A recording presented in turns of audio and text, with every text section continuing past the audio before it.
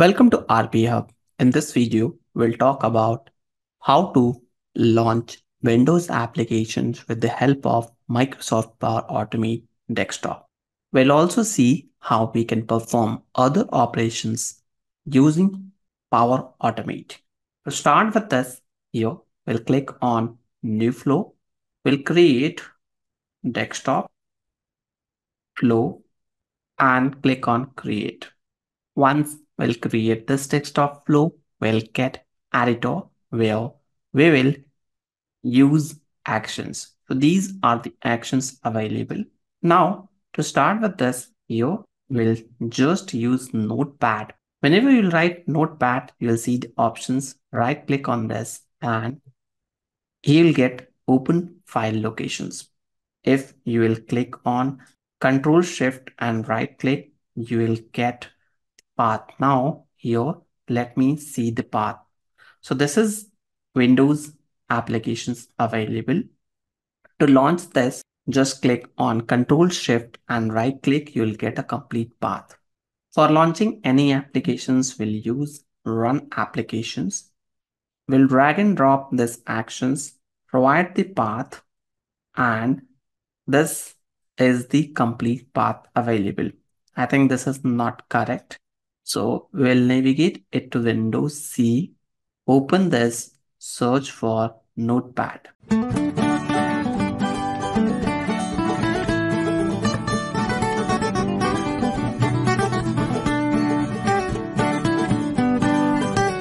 Let me try it out and see the results. Then we'll wait for applications to load and 2 seconds of delay.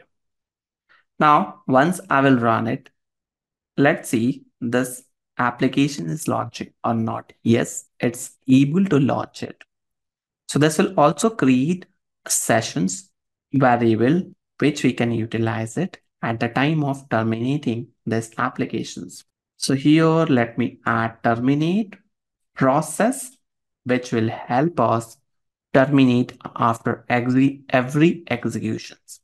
Process ID I'm selecting here and app process ID is a variable which we are going to use. Now, next actions, once the notepad is launched, how we will automate this. So if I want to fill any value, what I will do, I will just add populate text fields in window.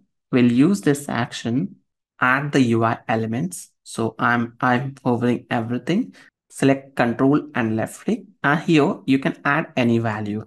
This is a RPA Hub Power Automate tutorial. I want to add this text. Once this text is added, we'll see the result. So let me try it out. Let me close it and run the flow. Now you can see this text will be added successfully. After that, it will close. Next, we want to also perform some other actions. Like after adding this text, we will select it and do the formatting. Like font will change font style like Arial or maybe some other styles, narrow bold or even the text size. So next actions will be click actions. Here we'll use click UI elements in window and we'll add UI elements for this. Again, press Ctrl and left click. Now, next actions, we'll select font style, click on add UI elements, just right click on this and just click Ctrl and plus left click. This will open tab where we can modify the font style, size, other fields. Again, we'll drag and drop with the same items and click actions. Click on UI elements, format, open the font window, just select Arial. Here we'll select this one, click on save, and I want to just increase the size. So this window contains the size 20 and that's it. After that, I want to display or add same value so that we have this data available. Next, That's it. Once I'll run this flow, we'll have some interesting automations in place. We'll see it, execute it, and see the result, how it looks. Let's run the process. It will open the notepad, fill the value, try to do the modifications in terms of style, font size, and all. Select it, modify the size, and then populate the same fields and then close it. This is very quick where you can see the results or response added, and once after that it will terminate the process.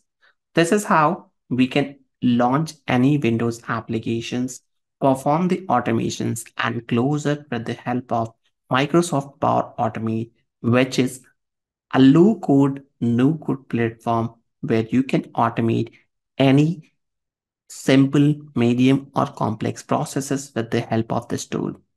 So we'll see you in further video. Till the time, if you think so this will be useful, don't forget to share within your circle. Thank you for watching.